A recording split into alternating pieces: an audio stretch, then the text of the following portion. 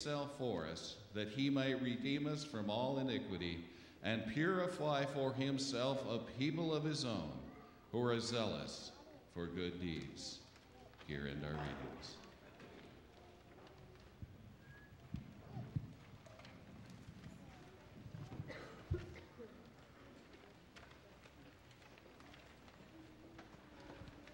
Now everyone grab your candles. We're going to turn off the lights of the sanctuary.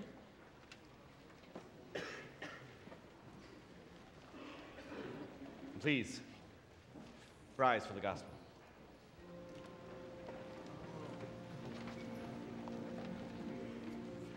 The Holy Gospel, according to St. Luke, the 2nd chapter, beginning with the first verse.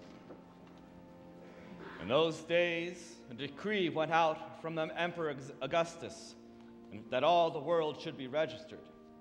This was the first registration and was taken while Quirinius was governor of Syria. All went to their own towns to be registered. Joseph also went from the town of Nazareth in Galilee to Judea, to the city of David called Bethlehem, because he was descended from the house and family of David.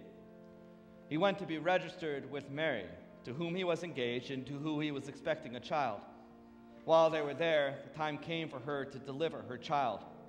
And she gave birth to her firstborn son, and wrapped him in bands of cloth, and laid him in a manger, because there was no place for them in the inn. In that region there were shepherds living in the fields, keeping watch over their flock by night. And an angel of the Lord stood before them, and the glory of the Lord shone around them, and they were terrified. But the angel said unto them, "Do not be afraid, for see, I am bringing you good news of great joy for all the people. To you is born this day in the city of David a Savior, who is the Messiah, the Lord. This will be a sign for you. You will find a child wrapped in bands of cloth and lying in a manger." And suddenly there was with the angel a multitude of the heavenly hosts, praising God and saying, "Glory to God in the highest heaven, and on earth peace among those whom he favors." When the angels had left them and gone into heaven, the shepherds said to one another, "Let us go now to Bethlehem and see this thing that has taken place, which the Lord has made known to us." So they went with haste and found Mary and Joseph and the child lying in the manger. When they saw this, they made known what had been told them about this child. And all who heard it were amazed at what the shepherds told them. But Mary treasured all these words and pondered them in her heart. The shepherds returned, glorifying and praising God for all they had heard and seen, as it had been told them. This is the gospel of our Lord.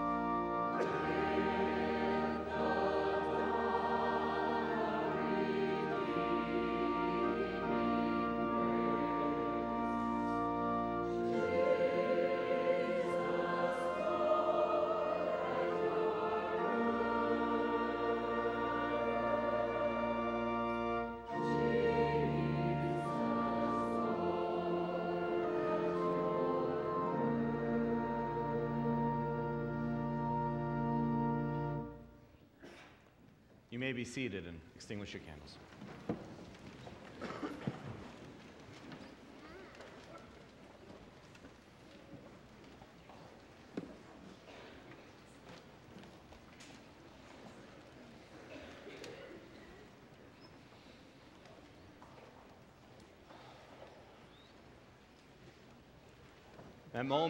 That moment right there, when we turn off all the lights, have the candles lit, and we read the gospel by candlelight, is and always has been one of my favorite parts of the church year. There is just something special and holy about that moment. I think my former professor, David Lose, said it best when he wrote, "There is a deepening of the silence that normally accompanies the reading of Scripture, an increased attentiveness, an air of heightened expectation. Perhaps it is the solemnity of the evening as we gather, candles in hand, to celebrate the birth of the Christ child. Perhaps it is the weight of tradition, aware that we listen to passages Christians have heard for centuries. But perhaps it is also the breathtakingly simple yet surprisingly powerful story of a young girl giving birth to her first child, attended only by shepherds and stable animals, but heralded by angels above. By all rights, of course, it is a story that should not even have been noticed, let alone told again and again across millennium. After all, countless young girls gave birth that night, and we remember none of them.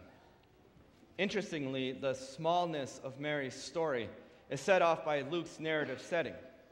Luke declares, "In those days a decree went out from Emperor Augustus while Quirinius was governor." Emperors and governors are apt subjects for dramatic narratives. Unwed teenage mothers and their vulnerable babies are not. Yet, Luke locates this simple story amid the powers and principalities of the age to make a claim.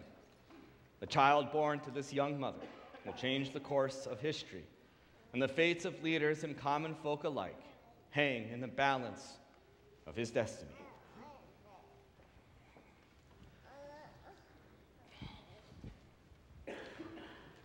I find it breathtakingly remarkable that Jesus Christ, the Son of God, King of Kings, God himself incarnate in man, when he chooses to come into this world, he comes in the form of a baby, born to a young mother from an out-of-the-way town, born in a stable surrounded by shepherds and animals, born in complete and utter vulnerability, needing the love of his family and his community. It is so unexpected. Now, I know we all know this story. We've been hearing this story for years. And so when we think about the birth of Christ, this is where our mind goes. But I think if we really would think about it, if we had no idea about how this story goes, if someone were to ask us, how is God going to enter the world? I imagine most of our answers would have something to do with an all-powerful, conquering God riding in on a white horse and saving the day. Not a little baby in need of his mother. A little baby unable to care for himself. And yet, when God, the King of Kings, enters this world, he chooses vulnerability. It is a beautiful statement. It is a loving embrace of what it means to be human. Because you see, when Christ entered the world, Christ is not entering the world to conquer it. Christ is entering the world to save it. And in order to save it, Christ needs to live it. He needs to become human, fully human. And that means being vulnerable. That means struggles and pains sometimes. But it also means loves and joys. And Christ wants to know it all. Christ wants to experience everything it means to be a human being so that we can experience everything it means to live eternal. That is the beauty of Christ in our life, is that Christ comes time and time and time again in our vulnerabilities. Now, that doesn't mean that Christ doesn't come other times, right? Christ is there walking alongside of us, hand in hand, walking with us through life, both in highs and lows, through all places of life and all twists and turns that it takes us. But there's something special about those times when we are the most uncertain, when we are the most afraid, when we are the most vulnerable. I think it is because at those times we set our ego aside a little bit. We reach out. And in doing so, we're able to see more clearly the God who is with us, loving us every step of the way. God comes to us in our vulnerability and tells us and shows us that things are going to be okay, brings us peace. And I've seen this in the last, just recently here, even in town here. In the face of uncertainty and fear and feelings of vulnerability, our high school youth took it upon themselves to organize a prayer service every morning before school, inviting members of the community to come together. Instead of turning in on themselves when they're uncertain and when life gets scary, they instead reached out to one another and to all of us, and it became something beautiful and special. I don't think I'll ever forget standing in that gym next to Father Craig, praying the Lord's Prayer with a bunch of high school kids, standing there arm in arm. It was a beautiful, beautiful thing. And not too long ago, standing here, and I'm sure some of you were here as well, as we said goodbye. Said goodbye to a little girl, way too early. And as we sat there in the sadness and the uncertainty of that moment, we watched as the sun broke through that window and just blew itself over that family, feeling the most vulnerable. And in that moment, feeling incredible peace. That is the message of Christmas. Not that God came to conquer the world, but that God came in vulnerability to reach out his hand to each and every one of us, asking us to join with him, to walk through this life and make a difference, changing the world one person at a time.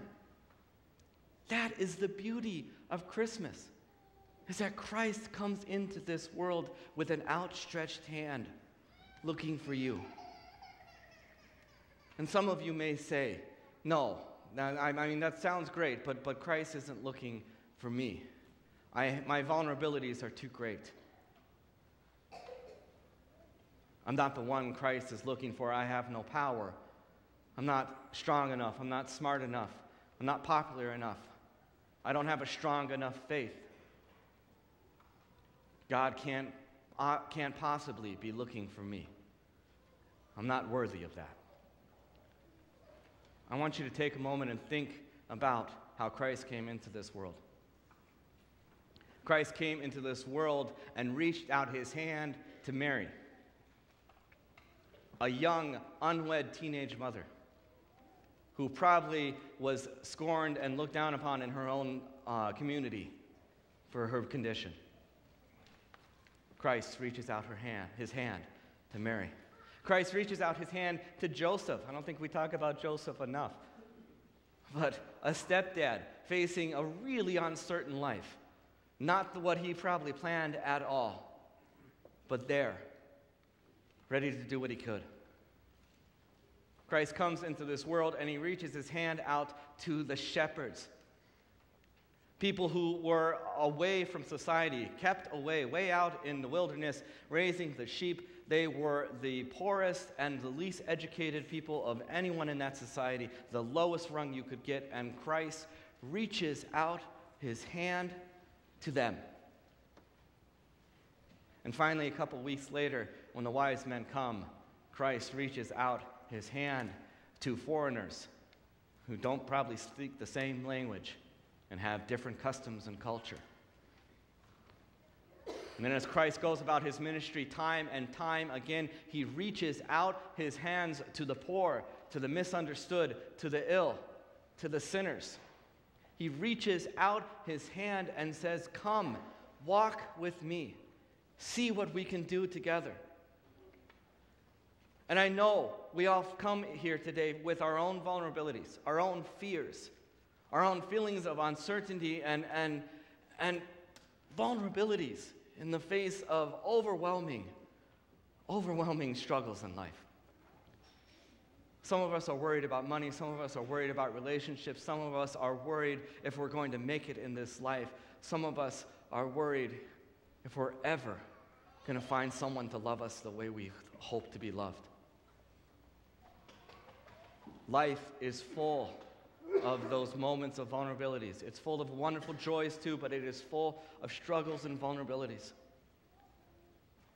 And the good news of Christmas morn, the good news of Christ coming into the world, is that Christ knows those vulnerabilities. He knows your fears and your uncertainties and your worries and your doubts.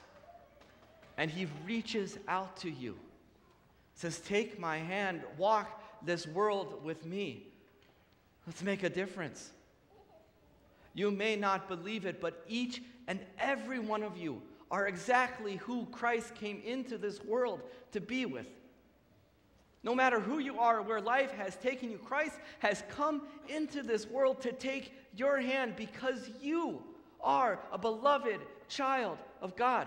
And Christ sees you, and he knows every single part of you, and he is not turning away because of that. He's reaching out to you and saying, "You are exactly who I need." So when life gets twisty and turny and feels uncertain and fearful, and you feel incredibly vulnerable, know this: you are not alone. Christ is reaching his hand out to you. Go ahead and take it. Walk along that journey with Christ, and together change the world. Amen. Our hymn today is "What Child Is This?" number 296, or as projected.